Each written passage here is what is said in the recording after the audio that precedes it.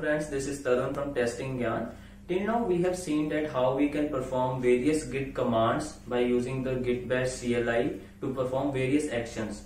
So now what if I told you there is a plugin called EGit in Eclipse which we can use directly to integrate our project with Git without even opening the Git bash. So let us see how we can utilize that plugin.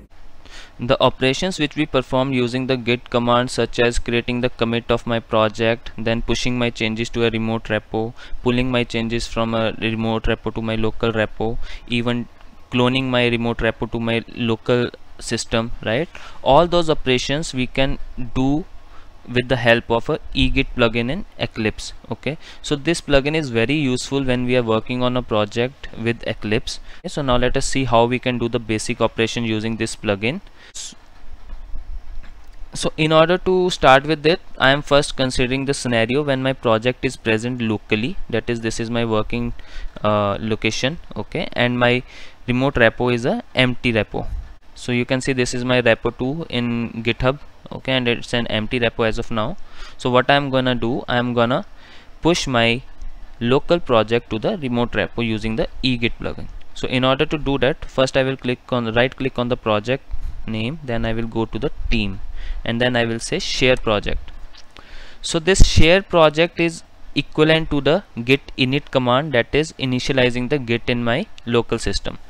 So I will say use or create repository in parent folder itself, and then create repository. You can create on other locations as well, but I will create my .git in my parent my project location directly. So git, you can see it is initializing the .git repository, that is my local repo. Once I do that, okay, so you can see it has by default allocated the branch name to this working directory as master. So this is my master branch now, my local master branch. Now after this, what I have to do, go to team, and then I will click on commit. Okay, so this command is basically to stage my files and commit my changes. Okay, even you can push your changes from this panel directly. Okay, this section, you can see this is my section where I can do all the git operations. So these are my files which are currently present in my project. So what I can do, I can select all the files and I can say like, so it went from unstaged to staged area, that is this operation is equivalent to the git add command. Okay, and after that I will do the git commit. So in order to do commit, I have to give some commit message. I will say first commit, okay, and then I will say commit. I am not gonna do commit and push. You can do commit and push directly, that is also fine, but first I will show you if I am doing only commit. So this has prepared a commit of my project. Okay, my commit is ready. Now the next operation is I have to push my changes to the remote repo. So in order to do that, again right click on the project team and then push branch master. Okay, so once I do that, I have to provide my remote repo location like URI and all. So in order to do that, what I will do, I will copy my remote repo URI, okay, and then I will paste it here. Okay, so after this I will give my git username and password. So I will give my username testing Gyan and then my password.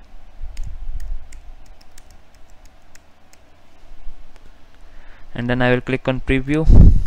Once I do that, it will give me what is my destination branch name. So by default the branch name will be master, but if you are having multiple branches in your remote repository, if you are having more than one branches, then you can, what you can do, you can simply remove this name and type on the branch name. It will start finding it.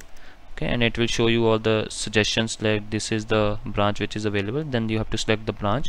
Okay, so this configure upstream push and pull is like when we did it via git commands, we did push -u. So this is what -u do, it configure the upstream push and pull. Okay, so we are doing the same thing. You can also, for the first commit, you can also check this checkbox which is force, that is whatever the remote repo is holding, you can override that using the force command. Okay, but we are not going to do that because our remote repo is empty as of now. Okay, so after this preview, so you can see my master to master branch commit is ready and I am pushing it. and then I have to again give my username and password.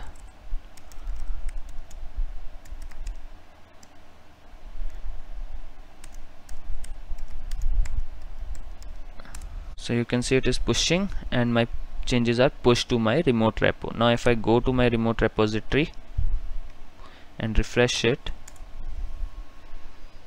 so you can see my project, my Eclipse project is now connected to my remote repository.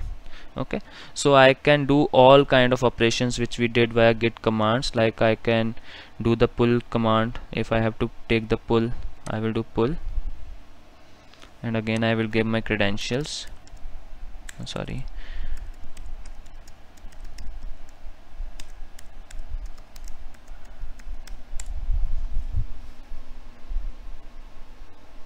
okay, so you can see it is saying everything up to date. If you want to create a new branch, you can create a new branch as well. So for that, what you have to do, you have to click on switch to and then new branch. Okay, you can give the branch name test branch. Okay,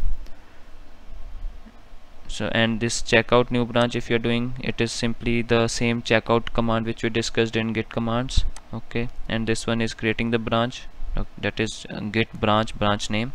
Okay, once I do that, finish, I can create. You can see now I'm switched to test branch. Okay, if I want to switch to some other branch like my master branch, I will do switch to and master branch. So it is that simple. Like you can do all kind of operations which you do via normal git commands on the Eclipse IDE directly. Okay, you can even configure the different pulls. Okay, if for example if you want to take a pull from some other branch, okay, you can even do that, because currently my pull operation is configured with the branch which I did the upstream push and pull configuration. Okay, so if you have to take some pull from some other branch, you can do that as well.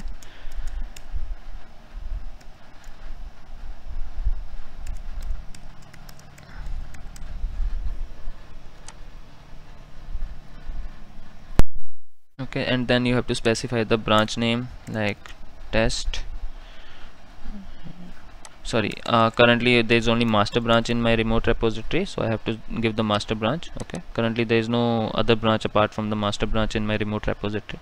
And then I can say when pulling what kind of operation I want to do. I want to do merge, I want to rebase or something. Okay, you can read about all of these commands. These are easily available on the EGit documentation. Okay, I will add the link to this EGit plugin documentation where all the commands, how to use them, are mentioned. You can refer to that document. Okay, after that, if I do finish, it will again ask for the password and username.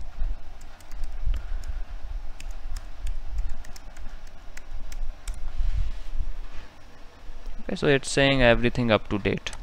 Okay, so this way you can even take a pull from some other branch. So all those kind of operation which you do via git commands, you can do with the Eclipse EGit plugin.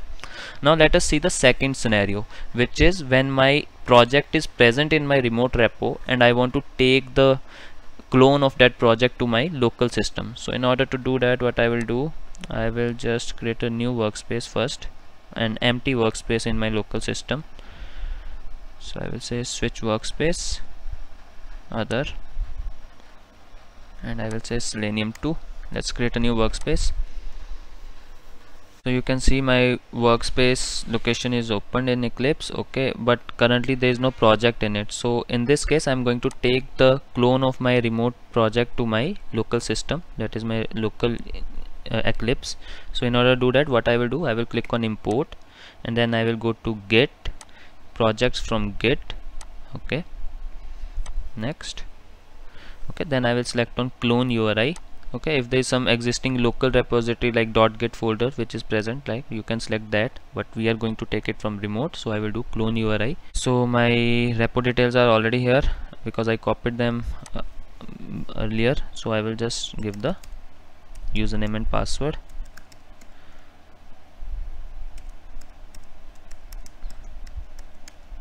And then I will do next.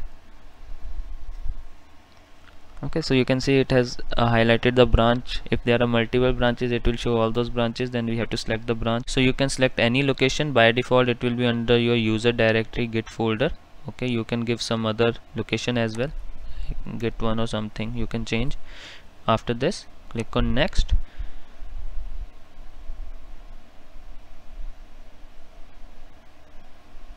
and then again next, and then finish.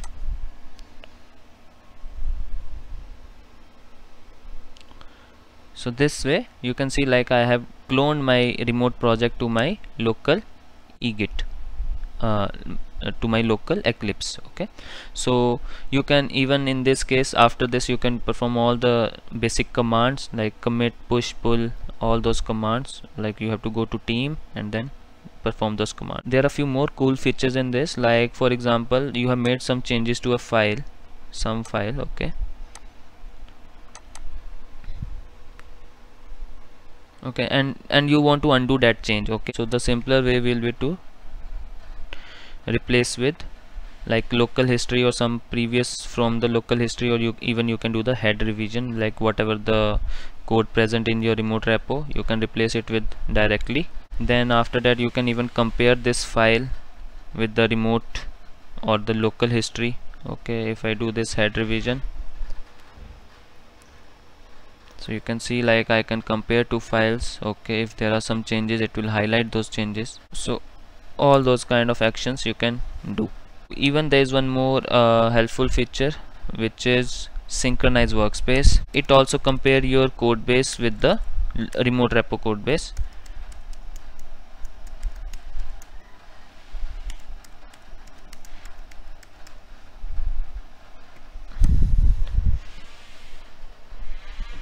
Okay, it's asking that I am changing the perspective. So you can see this is my synchronization view. As currently there are no changes in the Git project, so it is showing it as empty. So first let me make some change. I will again switch to my Java perspective. Okay, so let's make a change. Like I will add one more text box command dot send keys 1 2 3. Okay, this is just for the change. Okay, once I do that, okay, then what I can do, I can again switch to the Git perspective from here directly now, or even I can select from here, like right click, team, and synchronize workspace. Okay, so here you can see like as soon as I made the change, that particular file is being indicated here. So you can see it is being compared with my remote repository, this commit 1.8, which is my last commit.